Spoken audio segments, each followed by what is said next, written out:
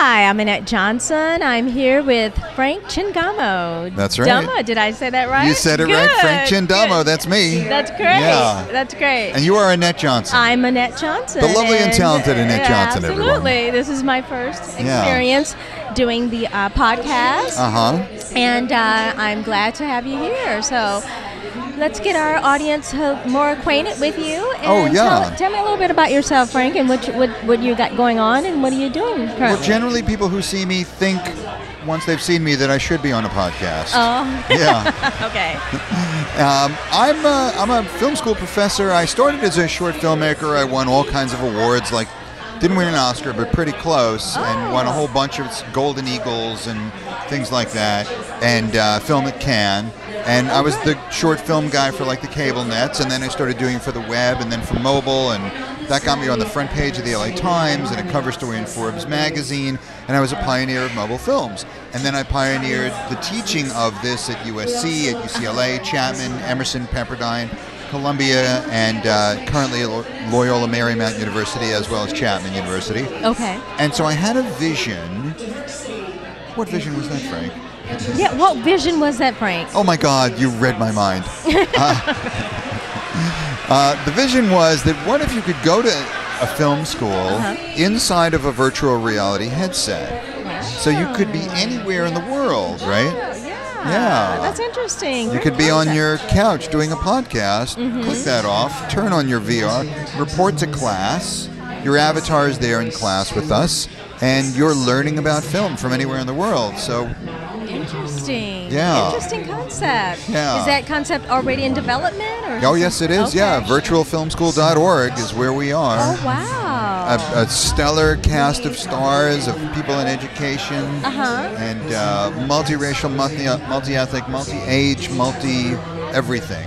Wow. Yeah. Wow, interesting. So all of the universities that you teach, they have this course? No, we're pioneering it. We'll be the first. Yeah. Oh, wow. Yep. That is interesting. Yeah, I always like to be out on the cutting edge of, technology plus. So it was technology plus films, and now it's, technology plus education. And so what are the advantages of this new technology versus sitting in the classroom? Good question. So first of all, when you are inside of a VR room, you can walk up and down and you can look around it. And so imagine, if I'll borrow your phone here, that you have the ability to look into a dollhouse. Right? So you're holding up a little Barbie dollhouse, right? And you can look and see like, oh, I see. So they shot the movie from this angle or this angle. Or here's the overhead view. And you can see that with a real film.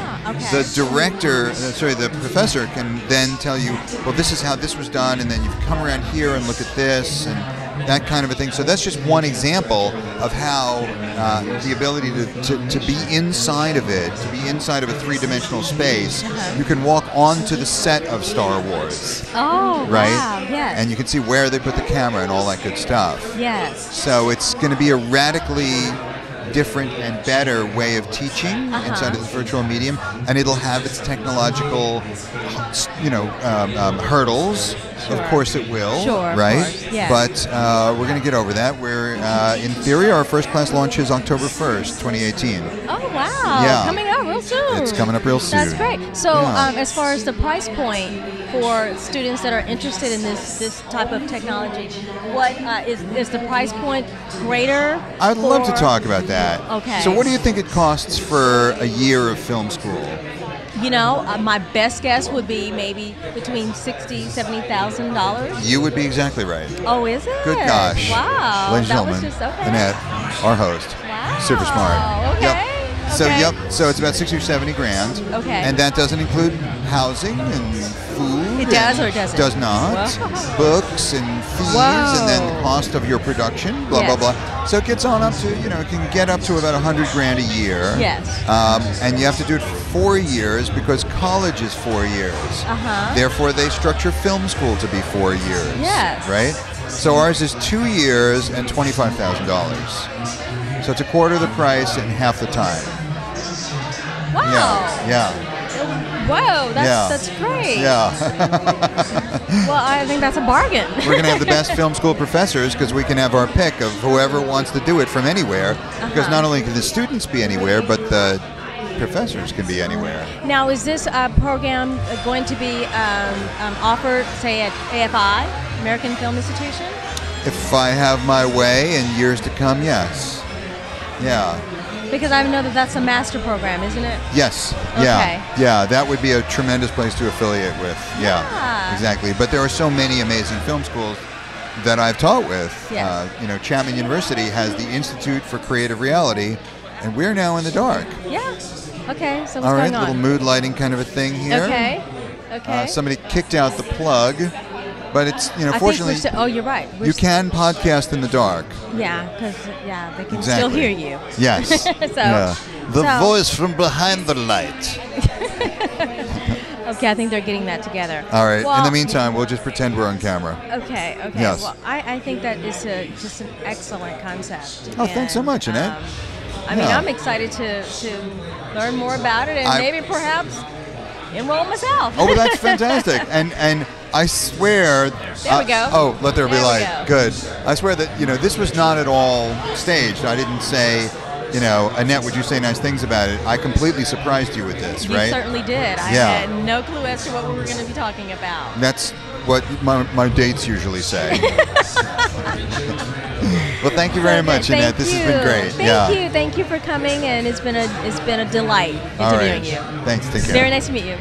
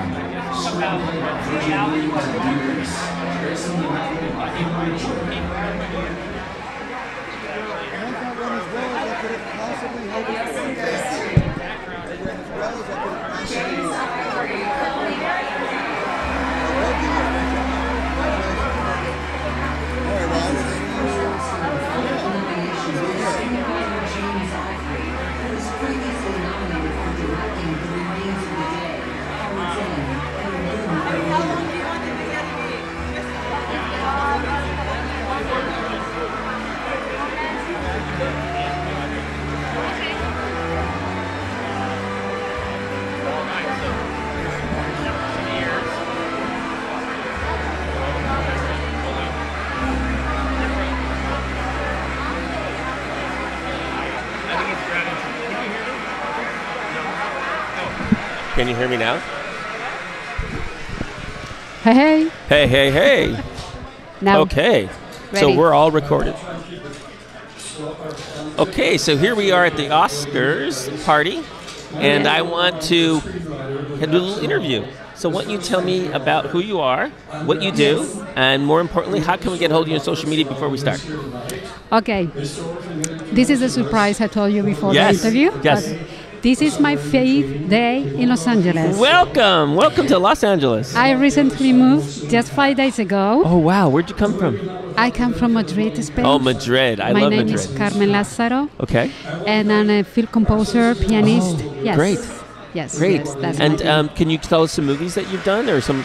Yeah, I've been working a lot for Disney Channel in Spain. Oh wow, Disney in Spain. Are you working here now? And I just arrived, darling, 5 days. And all I have done in 5 days is just going from party to party, meeting people. Oh, that's great. And it's been wonderful. All pre-parties, pre-Oscars party. Yes. So it's been wonderful. Well, I definitely want to make sure that you have our information, because we're doing a movie, and with Ed Asner and with Raphael Zelinsky, he's a very well-known director, and the movie's about resoluting hate.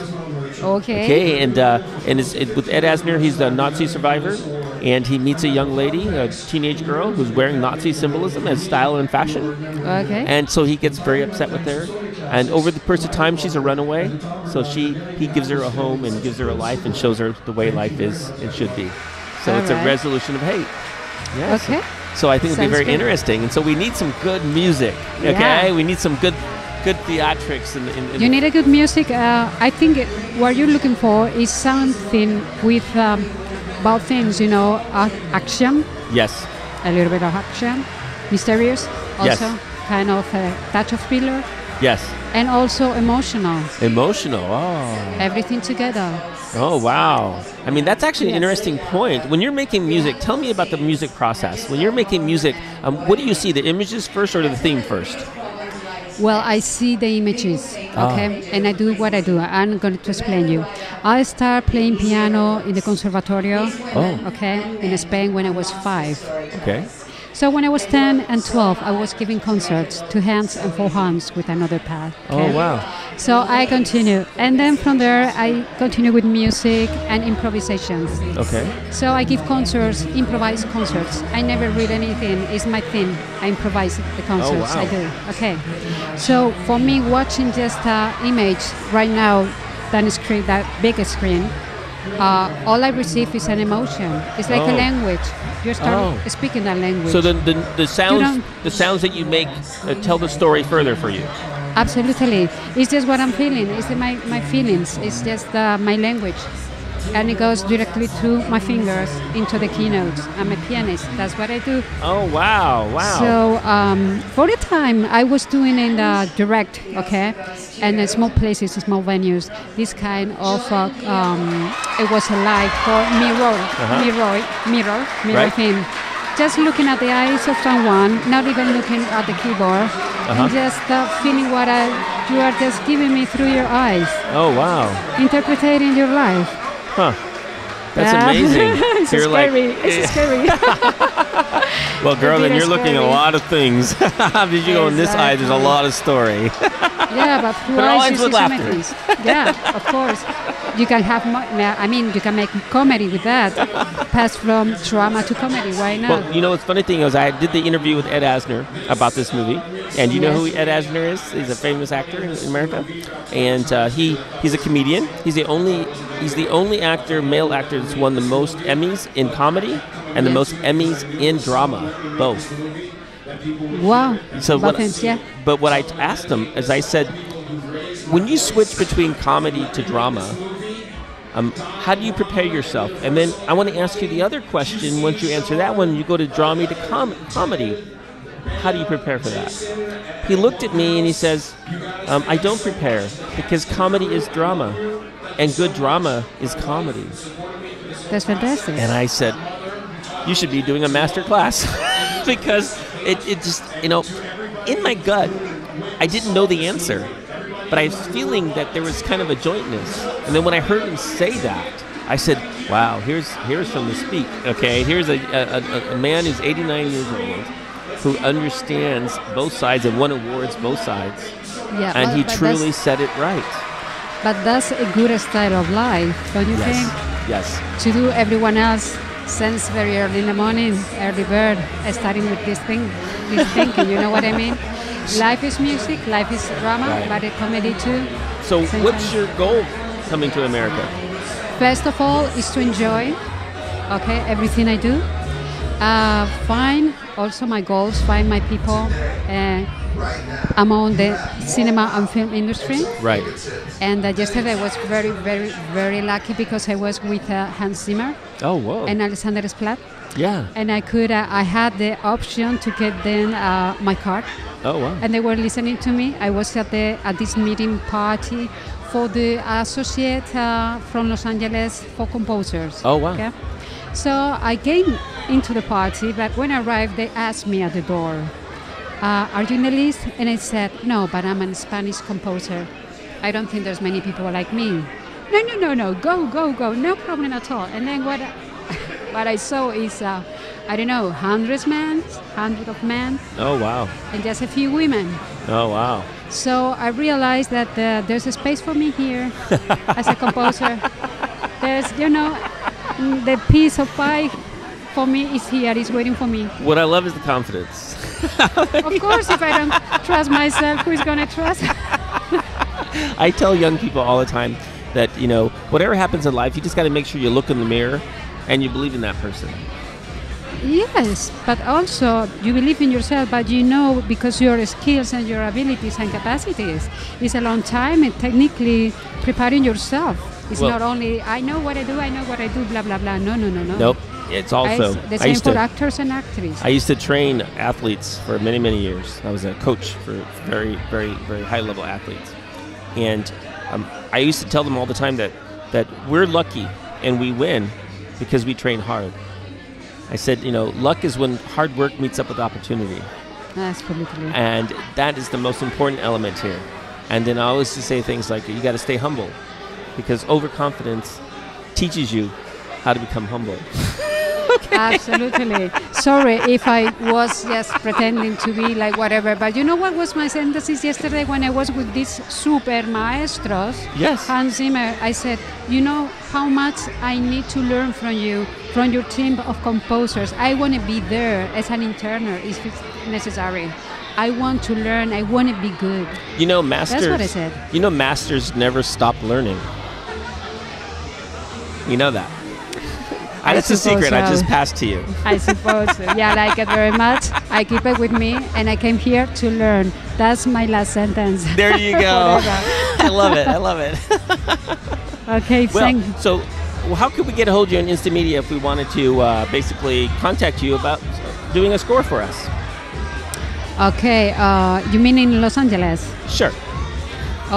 Well, I've just started. So how long are you going to be here in LA? 5 days in LA. I just moved here. My piano is in a boat coming to LA. Okay. They still do that? I didn't know. So how long are you going to be here? How long? As much as Los Angeles love me and give me job and let me be happy. Give me work. Yeah, of course. And I can make my living and I can be very happy. Surrounded by professional people, learning a lot with them. But you can go back to Disney, right? Sorry? You can do Disney work. I did in Spain. Oh, but this great. time I want to learn every kind of work. Well, I have your contact information. I want to get it before we get out of here. And make sure before you leave, give it to me. Because I'm going to have our director look at your stuff and get an insight of what he thinks. I get your word. No, absolutely. No. I tell you. I only have one thing in my life, and that's my word. Okay. Understand that? And that's it. That's all I got. And I spell that W-O-R-D. Okay, not W-U-R-D. Okay. I believe you. Thank you so much for the interview. Awesome. It's my first thing. And in Los Angeles, my fifth day. It's my fifth day. Never forget. We met the fifth day.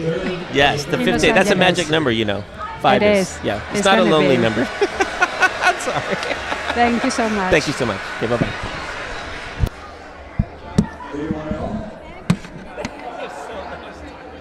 Now, as a veteran, I am always appreciative of filmmakers when filmmakers bring to the screen stories of those who have served.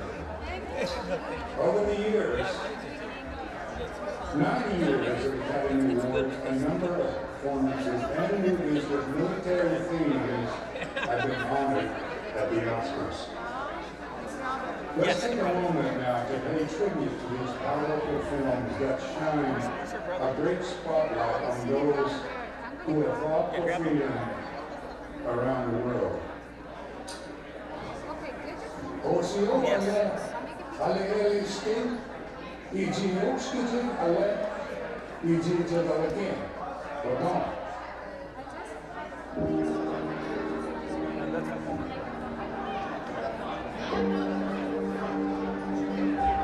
do you like them so much? Because they stand on the wall.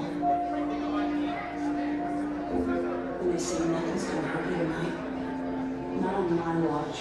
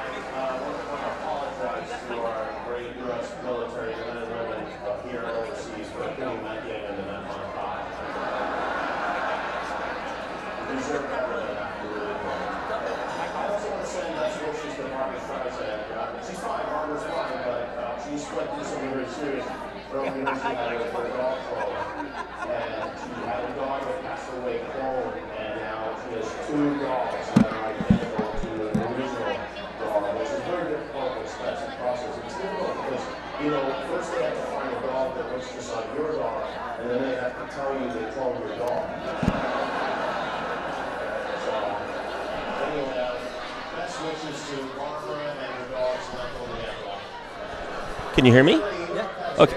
Come up a little higher so I can. Oh no, she turned it off, I think. There you go. Talk. Can you hear me? Yeah. Oh, there you go. Perfect. There we go. You look like my brother. No, seriously. Really? When I looked at him, I like saw you from there, and I'm like, is that my brother?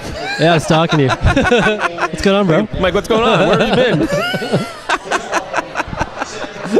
So, let's talk about your career, okay? Sure. We're here at the Oscars. Yeah. And just to let you know, my name is Michael Pina, and I go by Michael Pina Comedian, okay, on social media. So give me your social media tag so we can find you.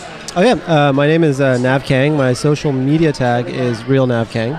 Real Nav King. Yep. Okay. Kang, K-A-N-G. K-N-G. And do you do things in all platforms as far as your social media, your Twitter, Instagram? What do you want? Yeah. Instagram right now, and then I have a Twitter as well that's more usually a personal one, but it's Navnor Kang, at Navnor Kang. Oh, great. So let's talk a little bit about, we're at the Oscars, and before I go into you, let's talk about what the Oscar means to you. Oh, the Oscar is it's recognition of your art. Oh, your art. Yeah, it's recognition of your art and by your peers. Okay. So I think that's just when you have a bunch of artists together and you collectively celebrate other artists, it's amazing. I think it's a great.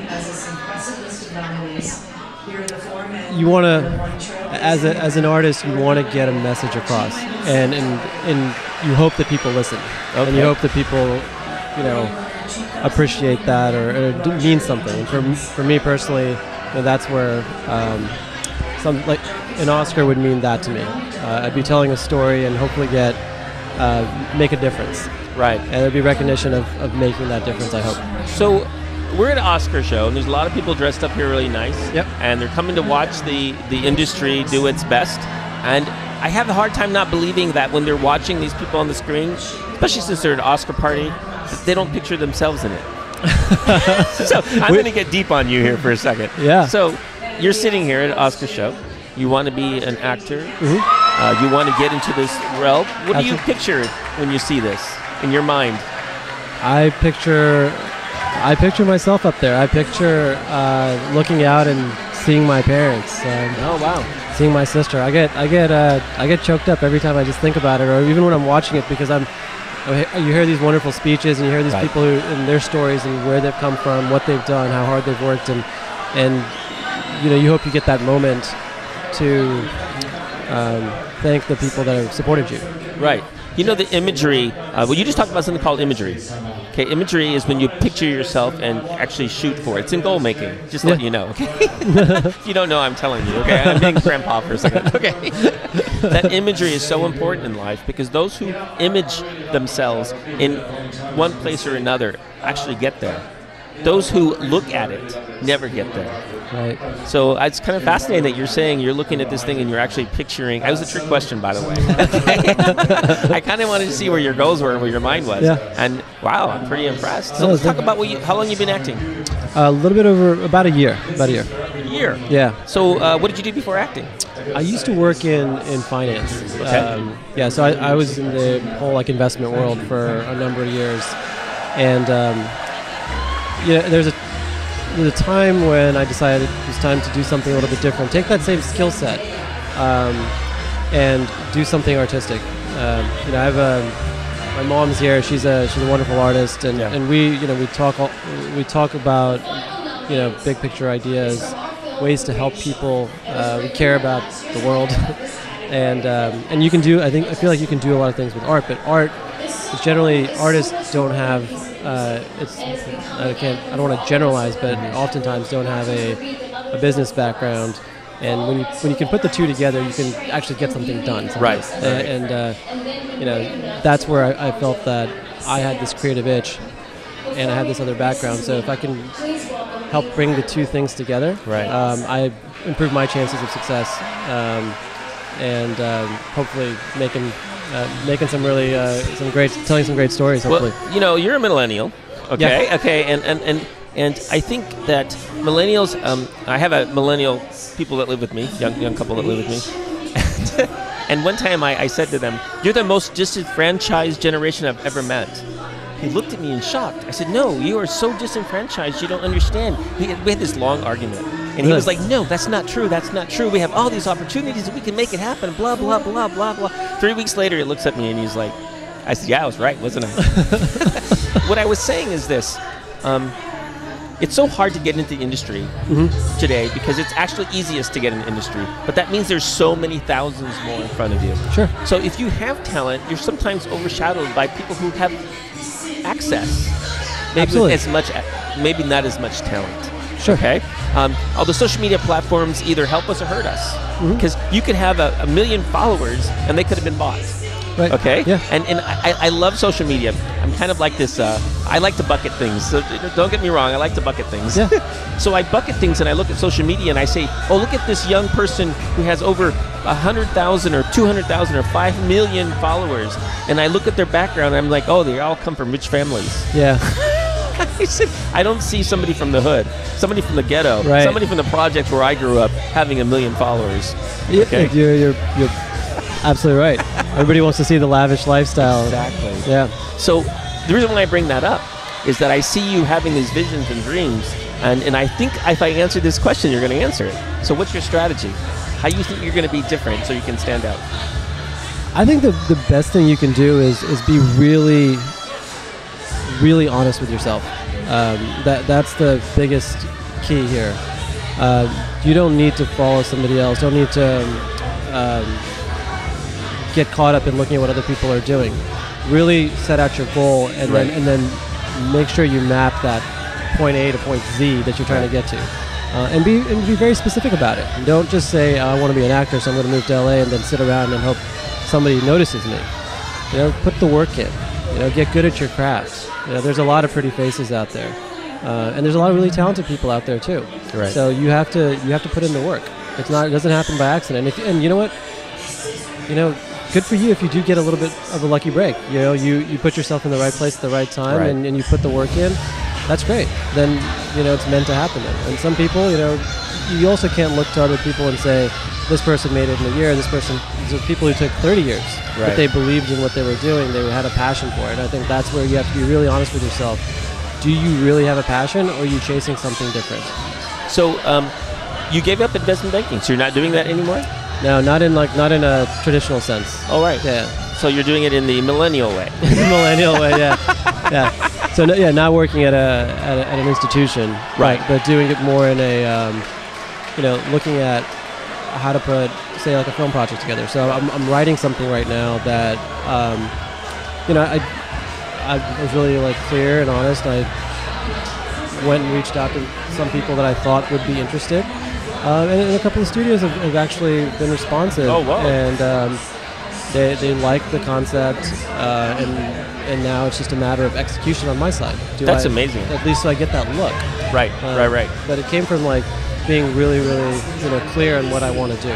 I have this saying that I said to my young millennial friends, and I say this all the time to them. I said, if you're not in the conversation, you're never going to be part of the deal. Absolutely true. And they looked at me when I first said that, and I said, I just thought of that. I said, but it's the absolute truth, because I saw it in the trend. Everybody that's part of the deal is always in the conversation. Yeah.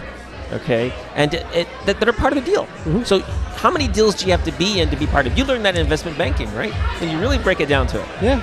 Yeah. And there's so many deals, and you have to look at them, and they're not all going to be things that make sense. So tell me about your acting. What have you been doing lately? So right now, pre-production for a film called Jacob's Honor. Okay. And outside of that, did some. Been doing a lot of commercial work. Actually, it's interesting. There's a Walmart commercial that aired earlier tonight. And you were on it? Yeah. Oh my God! Give me some love here. You're like, oh wait, that's me. Hold the screen. Let's screenshot this bitch. Sorry. Yeah, no, exactly. No, exactly. It's like, oh my God, there's me. Okay. I was there for 1 second. You're like, hey mom. Exactly. Well, that's amazing. So you're getting some good commercial work. Yeah. I've been getting some good commercial work. I don't know if I can talk about the ones I just did because they're not out yet. Yeah, but they're commercial. I did just spot for Sci-Fi Channel as well. It was a promo just this past week. Great! So you're getting in the conversation. Yeah. I mean, you have to put yourself out there, and the thing is, nothing's too small. Right. If you really care about doing this, you show up to your auditions. You sometimes the pay's not great, or sometimes there may not be a paycheck. Right. But if you believe in that particular project, then do it. I just so we're casting for a movie right now, and we just had our production meeting the other day, and we're having it again tomorrow. And I keep pushing them from the crazy side. And the crazy side is, guys, let's use Instagram. Let's talk to the younger generation. We're casting for a young teenage girl. Okay. So let's use social media. Yeah. Let's have them do 1 minute social media pushes. Sure. I said, why not children the script? Why not just get the community involved? Yeah. Because it's an indie film. We want it to be we're doing it purposely to be. We're budgeted. Yeah. But we purposely want it to be an indie film. Sure. We don't want it to be a $20 million indie film. Okay. Technically, that isn't an indie film. That's fucking. We got $10 million for marketing. Okay. So let's go to everyone and push out there, because we actually have to have a young actor as well. Yeah. Let's go out there again and reach out for the actor. Yeah. And let's grab them from the grassroots. Sure. Okay. And give them the opportunity to be in a movie with Ed Asner. Okay. Who he is. Yeah. And he's a great. We actually had an interview with him just recently about the movie, and I asked him, because he's actually the most decorated actor. I don't know if you know this. Between for men on the Emmy side, okay, he's gotten 7. Let me think. You do the math right. He's been nominated for 17 Emmys. Okay. He's won 3 on each side, comedy and drama, most than anybody's ever done. Wow. Comedy and drama. And I asked him. I said, so when you went from comedy, how was it to transition to drama? And then I said, when you went from drama, how was it to transition to comedy? And he says, well, drama is comedy. And comedy is drama. Yeah. So they're the same when you really think about the emotion involved in each. Absolutely. And I was like, dude, you just did a master class. And I didn't have to pay for it. Yeah, I mean, look, that's the old Greek tragedies. That's how it all started, and then they tweaked it and made it a comedy. They made a comedy. Right. And it's the same like base. Right. Yeah. It's so same base ingredient. It says, and it always comes down to good storytelling is with emotion. Yeah. That comes to a conclusion, whether it's a cry or whether it's a laughter. I used to say laughter is the best medicine. Yeah. And I think it's true. Yeah. Well, you know what? I look forward to seeing you in more opportunities. Yeah, thank you. And seeing you in the conversation, and I know we're going to see you in the conversation. I really appreciate you have a great look. You have the right attitude. You understand the business side, because what I do say that even though you guys are disenfranchised, I think there's going to be a few of you who do really well, okay? Yeah. And not just buy things like Snapchat, okay? But they're doing really well with their content and actually tell a great story. No, thank you. Good. I'm looking forward to seeing you more. And let's give me a big shake and a high five, because that's what I like. Awesome. Thanks so much. Thank you. Nice talking to you. You too. Oh, yeah. Tell everybody your social media so we get hold of you one more time. At Real Nav Kang. Okay. Yeah. Let's do that. Great. Okay, bye-bye. Bye-bye. Great interview. It's good.